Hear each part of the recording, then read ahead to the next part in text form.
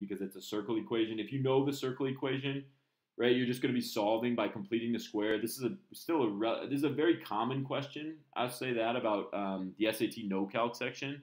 So if you guys have seen this before, it's a pretty common question. We're just going to complete this by completing the square. So x squared minus 16x. Get your terms together. X squared minus 16x. Then you're going to complete the square for both x and y. So divide by 2, square it. So that's plus 64, right? You're going to plus 64. Don't forget, guys, that if you add 64 to one side, you got to add 64 to the other, right? So 0 plus 64 is 64. Plus y squared minus 4y, divide by 2 and square it, plus 4. So if we add that, we have to add it on this side as well.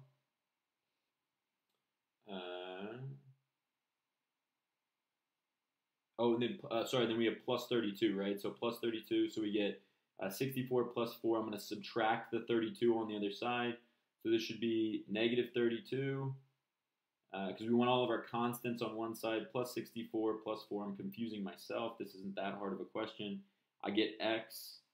Oh, I guess I don't even have to do that, right? Because I'm just looking for the radius, so that's all over here. Negative 32 plus 64 is 32, plus 4 is 36. And this is equal to r squared, if you guys remember the circle equation. So r is equal to 6.